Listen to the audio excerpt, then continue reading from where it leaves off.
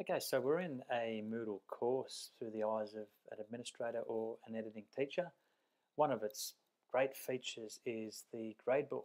It's sort of the inbuilt reporting function for the learning management system available in each course. Now, we access that via the course administration block. We go to grades, and it essentially serves up all of the enrolled students in the course on the left side, and across the top we've got each of the grade items, or these, if you like, the assessable activities within a course. So forums, quizzes, assignments, SCORM activities and the like can all be graded, given feedback and essentially assessed against either scales and or outcomes.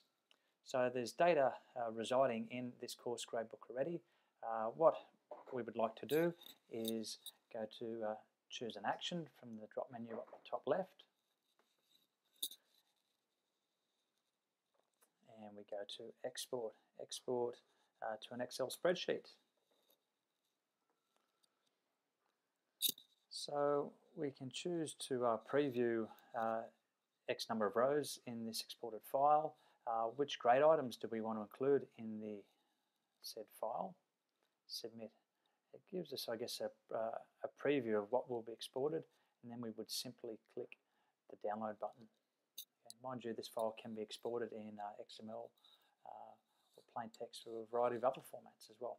What we end up with is, in this case, a spreadsheet in Excel looking like so. So we could chart and graph or analyze the data in a spreadsheet program, sort, filter and so forth. So there you have it.